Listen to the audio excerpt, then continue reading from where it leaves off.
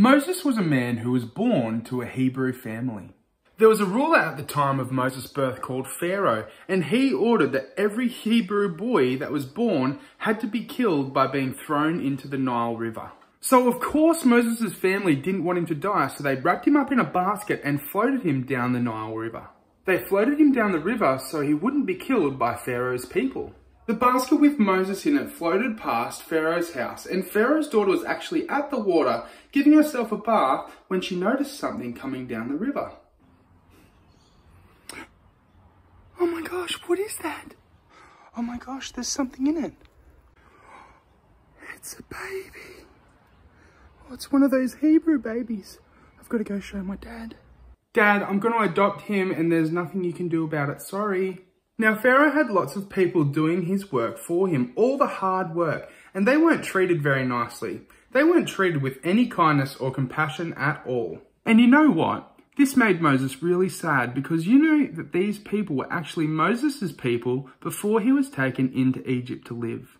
He would see them bashed and abused. And he really didn't like it.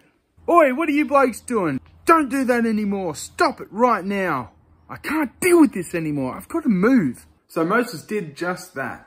He moved away to a place called Midian and he settled down and he started a family with his beautiful wife Zipporah and a few of her family members as well. So Moses, who was working as a shepherd, was out tending to his flock and making sure they all had water one day when he stumbled across this.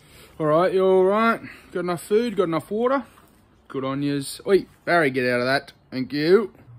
There might be a bit of rain around today, I think. Moses.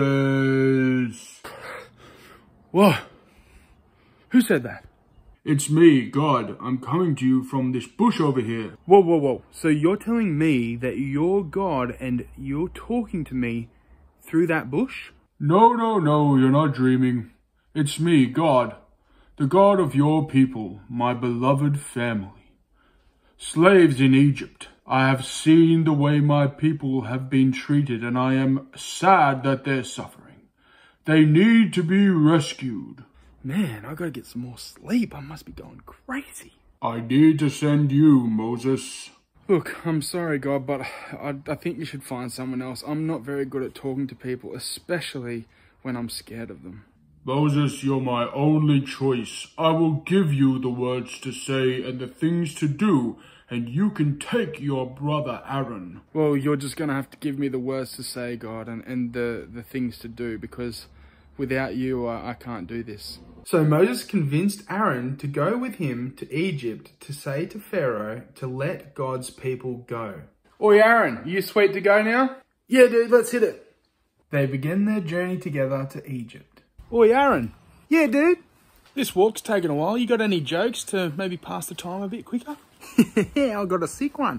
What about this? Why did the chicken cross the road? Why? Because it was...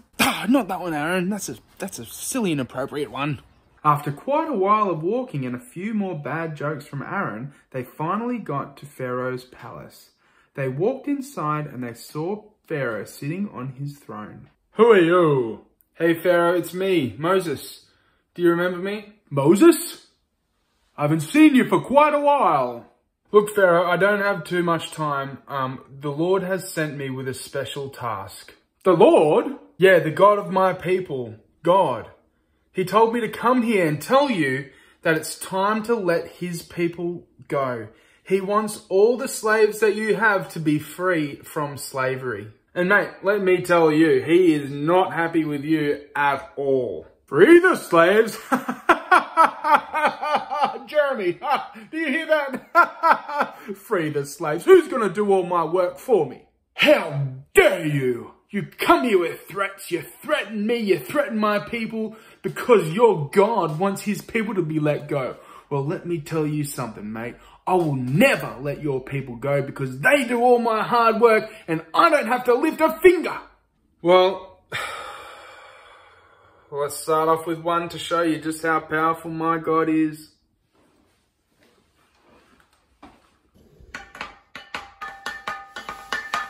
Oh, it's blood. Oh, I'm so scared of blood, Moses. I'm warning you, Pharaoh, every time I have to come back, it's going to get worse and worse. Blood's just the start. Your threats don't scare me, Moses.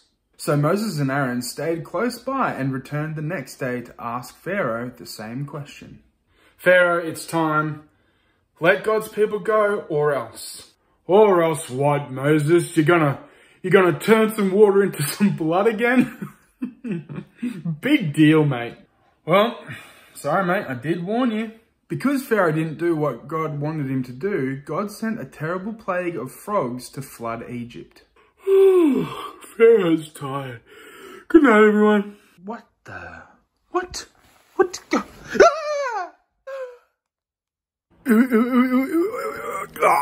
Yuck! Frogs, yuck! So Moses just kept coming. He kept coming day after day, asking Pharaoh to let God's people go. And every single time that Pharaoh said no because he was too stubborn, God sent a new plague to try and convince Pharaoh to let his people go. How about today, Pharaoh? Not today, Moses. Go away. Okay. Oh, man. Oh, I'm gonna itch again. What's wrong? Oh, man. God sent head lice. Oh.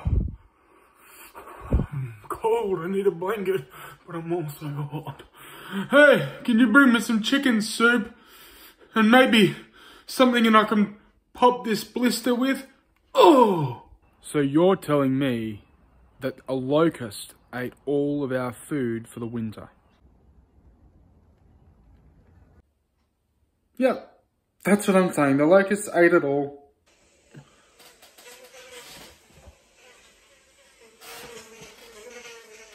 Get away! Pharaoh, Pharaoh. Ooh, baby, let my people go. Yeah, yeah, yeah, yeah. You know what, Moses? Since you're such a beautiful singer, and I'm sick of these plagues, I guess you can take the slaves with you. Yes, I'll let God's people go. Haha, I knew the song would do it. Thanks, Pharaoh. Are you serious though? Are you really serious? Oh yeah, yeah, definitely. Yeah, you can do that. Yes, stop asking. Really? No, but for real. Tricked you, Moses. As if I'm gonna let your people go after all of this. One last chance.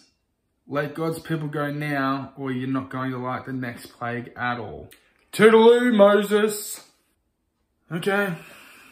Now, the last plague that God had in store was to kill the firstborn of Pharaoh's sons. Now, this is a little bit of a sad part of the story, but it did end up leading to this conversation between Moses and Pharaoh. I'm sorry, Pharaoh. I didn't want it to come to this. I did try and warn you that something bad was coming. Moses, your God killed my firstborn son. I just wish you had done what I'd asked you to do. Then it wouldn't have come to this. I guess I didn't understand the power of your God, Moses. Take all the slaves and leave me to be. Please don't come back to Egypt. Moses and everyone were free. There were no longer any slaves in Egypt. Moses walked out of Egypt with all of God's special family. Yes! Woo! Party! Party! God's family. And in one last display of God's amazing power, everyone that Moses just saved ended up at the sea, with everyone from Pharaoh's army chasing behind them because Pharaoh had changed his mind. Moses took his staff and all of the confidence that God had given him in his heart, and he raised his staff towards the water, and this happened.